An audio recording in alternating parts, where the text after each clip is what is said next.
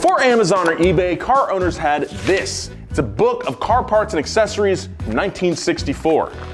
It's full of all kinds of old, weird, and sometimes kind of smart products that you could order for your car. So I went online and tracked down a bunch of these old products, and today, we're gonna actually use them. I gotta shave and make my coffee. I'm so late. Oh geez, it's burning. I love this thing. That was awesome. Are these forgotten car accessories ancient crap or treasures that we should bring back? All right, Justin, our first product is a turn signal reminder flasher. The thinking with this product is that people at the time were not used to turning off their turn signals when they got a car that had them. This product right here lets you know that your blinker's still on. Helps prevent accidents two ways. Way number one is it flashes warning if your turn signals are still on after the turn has been completed, because we know it's a dangerous situation right there. The second way it helps keep you safe, Justin, is it warns you when your turn signals aren't working either. That was important because at the time, turn signals weren't the most reliable. Drivers might turn on their indicator and be confident in their turn, but a bulb could be out and they would have no way of knowing if other drivers couldn't see they were turning except for maybe their eyes. Kind of ahead of its time. As we know, most of our cars have turn signal indicators in them now. And people still leave them on. People still leave them on. And people also just don't use them. That's right. I mean, it's nice. Is it metal? Oh, it's metal. So let's go put it on a car. Let's get to blinking. Let's do it. Let's get the blinking. Let's get to blinking. Call me a blinking. So our little relay right here, gonna gingerly pull it out. There we go. All right, Justin, go ahead and hold on to that. I'm gonna go ahead and do this. Boom. Hey, the red light's on. Oh, look at that. All right, so it's blinking. Oh, that one doesn't work. Yeah, I think The bulb's out. I think that's a known issue with this car. Which is probably why this is glowing red. So it does work. It tells us when we're blinking and it tells us when it's broken. That's pretty cool. I'm happy this works. Takes me back. It does. Takes me back. Our next product is a category that still exists today, but this is an old version of it. It is called the Fuzzbuster 3. It's a radar detector. The thinking is we plug this thing into our cigarette lighter and it detects radar beams being shot at the vehicle. You know, meant to make sure you don't get speeding tickets. Warning indicator light, check your speed when this lights up. There's radar in the area. Okay, cool. So it's just a general thing. Yes. It's not necessarily right at you. I assume this is the receptacle. Yeah, that goes out the glass. Receiver. This is what's detecting the radar beams. And it's, yeah, pretty simple. There's a light right here, speaker right here, and this is your gain knob right here. Got the Fuzzbuster, gonna turn the car on so it gets power, and Jesus. You ready? Yeah, go ahead. It's picking it up. Weird. Okay, so when I turn the sensitivity knob up, it doesn't detect the radar waves anymore, which is kind of strange. Here, let me step over here. Okay. Yeah. Now let me point away. No. No. No. Yeah. All right, so it only detects it when the radar gun was being pointed directly at the unit, which is kind of concerning. So let's go ahead and try to evade the law here.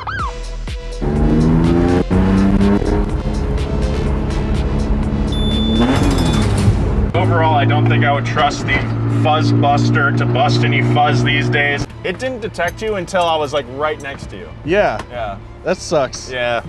It's too bad because it is a cool little unit. You know, this is the early version of this tech. Yeah, exactly. And Yeah. there's better versions of it now that do work, as we've seen in previous videos. But Fuzzbuster. Leave it in the past. Old tech. Okay, Nolan, you got me out here on the road. What's our next product? Well, Justin, we might be on the road, but I am feeling homesick. So we're gonna test some home products for your car. Oh. Pass me the first one. This is a shaver. What are you trying to tell me, Nolan? Oh, I'm gonna shave myself. I forgot to shave this morning. Plug this into our cigarette lighter here. Oh. It doesn't sound very powerful. Oh, here you go. Oh boy. Yeah, I don't think it's working very well. The viewer, you can tell me if that looks any different. I don't think it does. It doesn't. It just looks more red. I don't know. What do you think, Justin? Ancient crap or take me back? Definitely ancient crap. Yeah, this thing's not very good.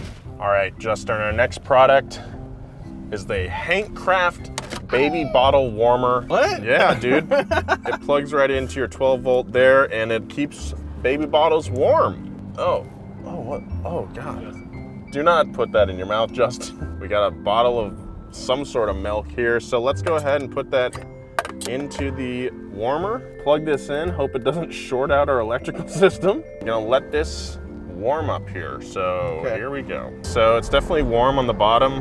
The bottle itself that we have is a little cold, so it's probably gonna take a little while to warm it up, but like this thing's working and it smells like rubber's burning and the wire is getting hot. Smells like something's getting hot. Maybe not the right thing. Yeah. I don't know anything about children. Oh geez, it's burning. It is burning. Yep, it's burning, smoking. There's smoke coming out of the, there's smoke coming out. Looks like it was burning the bottom there, the bottle. If you're a parent on the move in the 1960s, I think this thing works. Might smoke a little bit, but takes me back. This next product, Justin. What you got for me, Nolan? This is the Auto Coffee Maker. Is automotive coffee maker or makes coffee automatically? It's both, Justin. Oh. Boils water for preparing instant coffee in your automobile, truck, van, trailer, boat, etc. Boils? That sounds dangerous. Very safe. It's already hard enough to drink anything while you're driving. I mean, you know, it's a distraction. Woo! Ah. Well, let's just see if it boils water. Okay. Anything happening? Not yet. This is such a stupid product. I'm trying to imagine someone like on the way to work.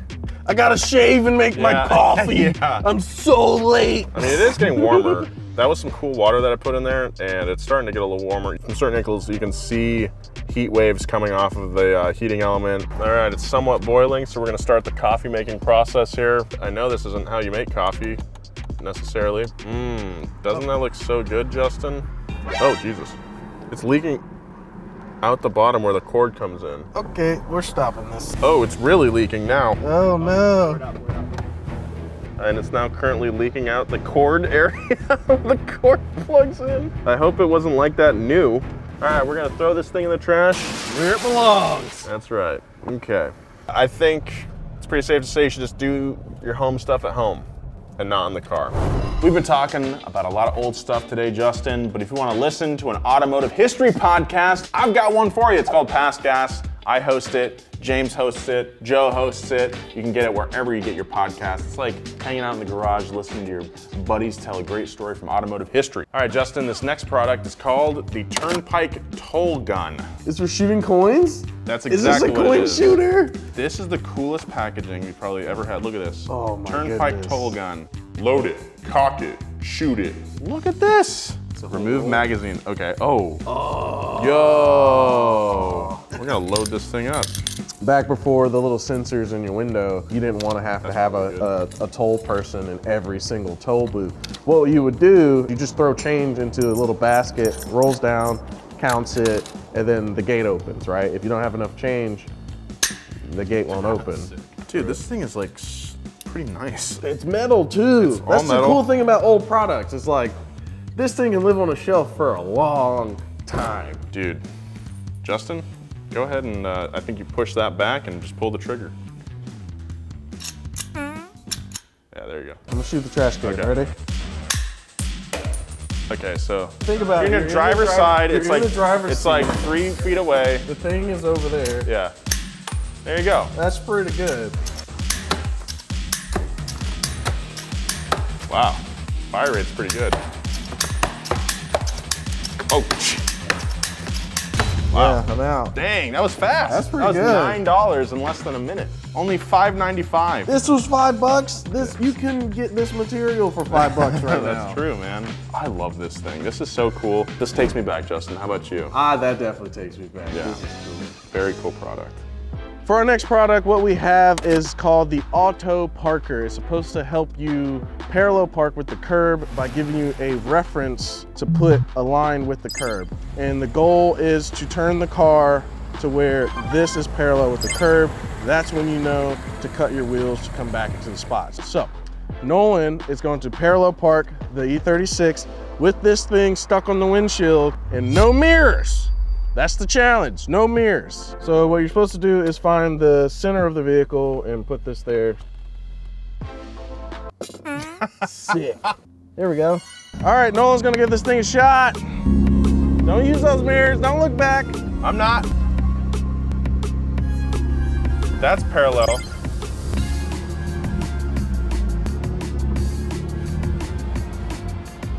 Pretty good, honestly. I mean, I'm pretty far from the curb. I did it! We did it. That thing's great. Every car should have that.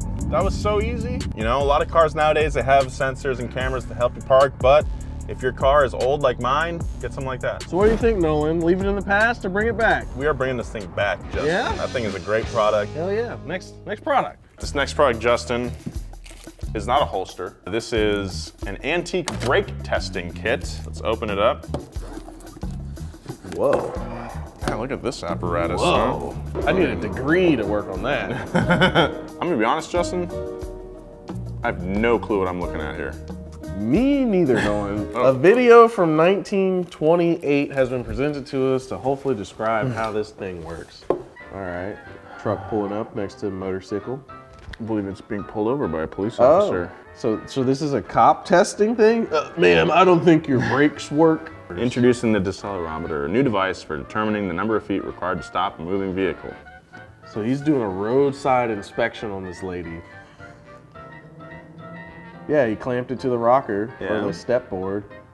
And he's gonna make her drive. He's riding on the side. On the That's not safe. runner. That's crazy.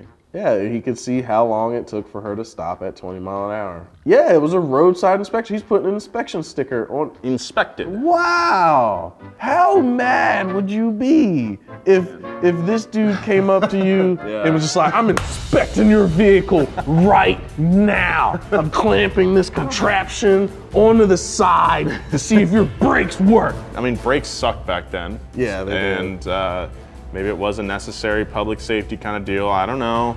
It would be very annoying, though, that's for sure. I mean, this video is from 1928, so I'm gonna guess it's from 1928. Wow. That's almost 100-year-old. How much did it's an this antique. cost? Man, that thing is vintage, though. It's cool, man. Speaking of vintage, we're bringing back a bunch of old donut merch, like before my time. Like this hoodie. That hoodie. Keep a lookout on the donut merch shop.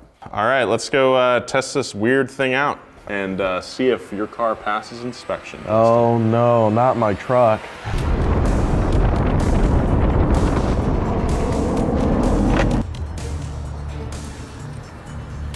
Boom. 24. That says 15. Interesting. So it's a little off. Doesn't really work. I mean, you know, it's almost 100 years old. And think about it, cars didn't accelerate as fast as this. No, they didn't have disc brakes either. So this thing's probably like going, holy crap. Yeah, exactly. Those are some good drums on there. Definitely don't bring it back. Don't bring it back. Please don't. Thank you so much for watching this video. Go to donutmedia.com, get yourself a hoodie like Justin or a t-shirt like me. Don't play with old electronics. No. Subscribe to the channel. See you later. Y'all have a good one.